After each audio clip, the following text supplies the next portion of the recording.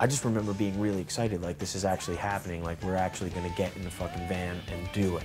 We started touring with just a sampler. We had an Equal Vision sampler that had one song on it, which was Delirium Trigger.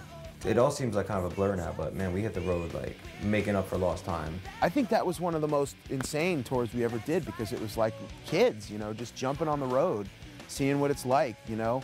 No dough in our pockets, let's just go and see what we can get. You know, it could be 10 people at the show, 20 people at the show. It was really exciting. I, for one, thought that how it worked is you get a record deal and then you go on tour and you make money, you're paid. You know what I mean? I knew nothing about climbing in a van, sleeping, you know, underneath the van if it's too hot out at night. And, you know, that's what we did. Once, this is how we slept. You know, every night, just sitting up in van benches.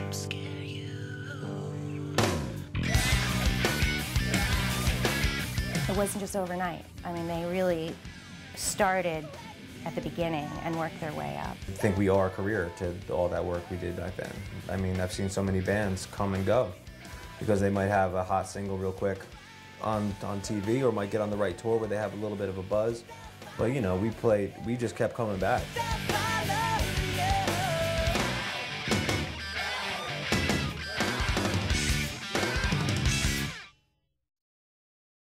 The record had just come out, and they would play a show, and even if it was like 50 people, they would call us after the show, and they're like, you know, there was only like 50 people there, but we sold like 45 CDs. And we were like, and they're like, is that good? And I was like, yeah, that's good. That doesn't happen. If you're selling a CD to almost every person that's there, something magical is happening.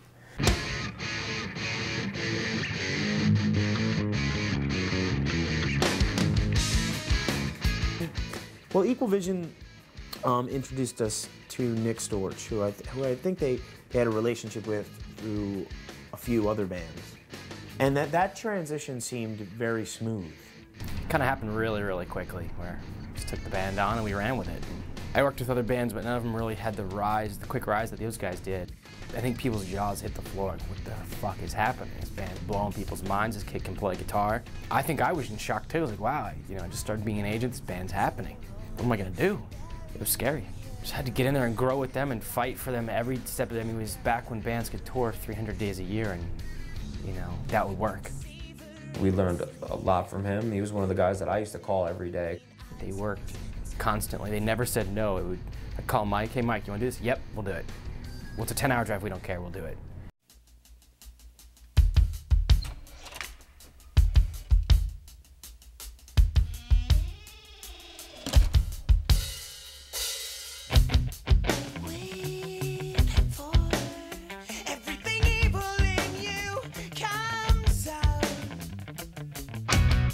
Hellfest definitely is a, you know, it was a funny experience because I think, you know, the stages were very close. And I think there was this huge canopy, so sound was bouncing off of everywhere. And while we were playing, Hope Conspiracy was playing. So, and I almost felt like I could hear Hope Conspiracy more than I could hear me. We stuck out like a sore thumb. We got this weird music. We got this singer who sings, you know, really high, and we're gonna try and push it to these kids who have been, you know, going to hardcore shows. But it worked. The hardcore kids were like, these guys can rip. They play really well. Okay, we'll do it. There's this energy, and the stage wasn't even packed. The people that watched them knew this was probably the last time they'd see them this close up and really, you know, hear them at this infantile stage. It's almost like we were proving people wrong, all these people that, you know, really? Coheed and Cambria? Really? You know, and now people were digging us. We still brought something that fit. Like, oh my God, maybe we're doing something right. People started seeing the other side of what we do and how it could fit. We still kind of had our own thing. But eventually the songs kind of what drove the whole train. I mean, I consider Equal Vision a hardcore label. And for somewhat alternative to get into like this kind of thing is, you know, really exciting. Because it's a little, you know, it's definitely not going down the center. It's pretty left of center, both content-wise and musically. and they just happen to be the one that pulls it off. It had started to progress to the point where we needed somebody to be helping us and really lead us in the right direction. We had started getting some phone calls from managers that seemed interested, and we met with a few. You know, how do you know how to pick a guy who's going to manage your life? That was pretty cool. I think it's like soccer hooligan singing now. Boy, I just killed it. Wow, he just silenced the room. But I had started talking to Blaze on the telephone. I almost kind of knew him before I met him.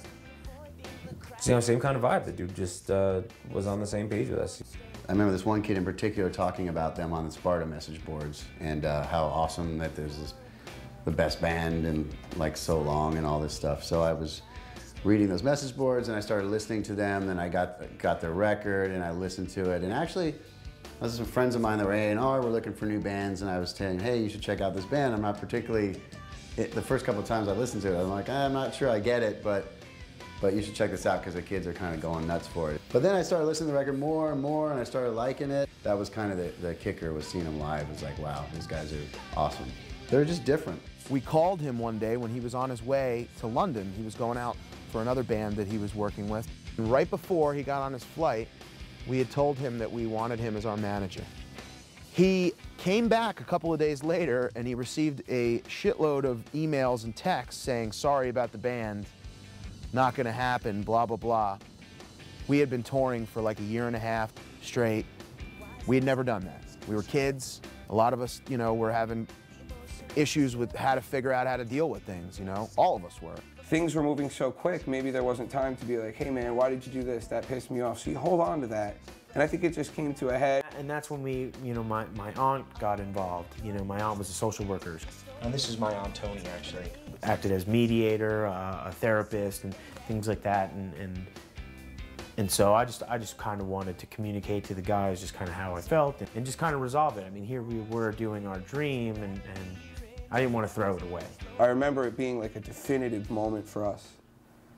And I remember walking out of there, and we went and all, I think we like had some food or something, and we were friends again, and it was great, it was cool. I was a big fan of the band. Like, when I heard Second Stage, they opened up for a band that I was tour managing called River City High. Their agent didn't want to take out Coheed, and they were opening first of four. And me and the singer James were like, dude, this band's fucking awesome, like, let's bring them out. The last show of the tour, 350 people came in Virginia Beach, Virginia, and 343 left after Coheed played. Oh, fuck. Writer's block.